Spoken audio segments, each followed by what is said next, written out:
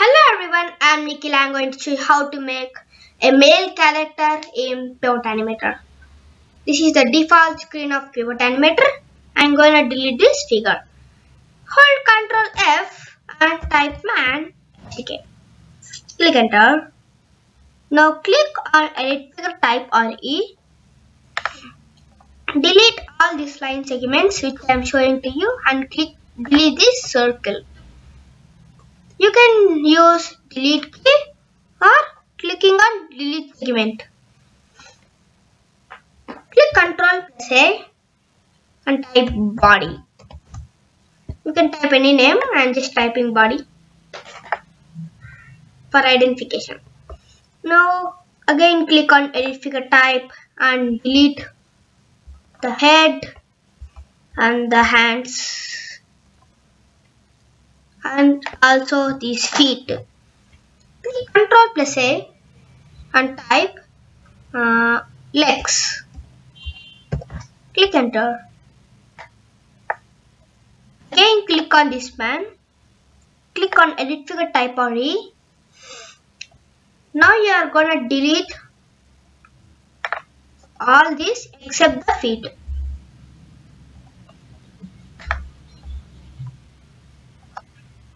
Click Ctrl A and you can type feet or shoe. Click enter. Ctrl D this feet or shoe so that we have 2 feet and or shoe. We have 2 feet. So I'm telling. Delete this man. Now click on edit figure type or E. Click on file. Click new or you can use Ctrl N. Click on toggle segment find and change circle fill or you can click on F from your keyboard. Now click on add line. You are going to drag this over here to make the first to join the first eye over here and again like this to join the second eye. Click Ctrl A. You can type face or any name or you can type head, anything. Now we are gonna make the hair. Same again, click on edit figure type, click on file, click Ctrl N or new and drag this to add the line. I'm gonna delete this and I'm making it a bit smaller till here. Again I'm dragging this over here to join it to the head and click O to set the origin over here. Click Ctrl A and type hair. Click enter. Now we have all the elements, but one thing we are missing, that is the eye. I have created a figure named ball. Now I am going to load this. This is just clicking on toggle segment kind and changing the fill. That's all. Two steps. That's all. Now I'm going to type ball. Yeah.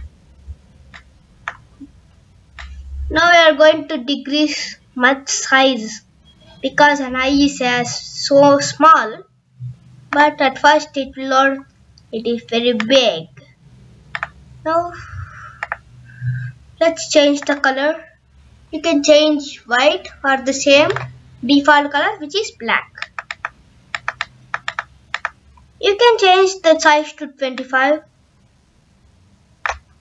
Now we are going to change all these colors.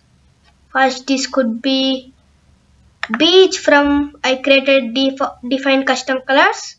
I have changed the darkness of this orange color. Click OK. I think red and blue will be a nice combination for shirt and pant. So I am doing red for the shirt and blue for the pant. You can use any color and just keeping the sample colors just for you. Now these both could be the default color. I think for the shoes brown can be nice. So I am choosing brown. If you want you can choose brown, light or dark, no problem. That's your wish. Now we are gonna join to another figure.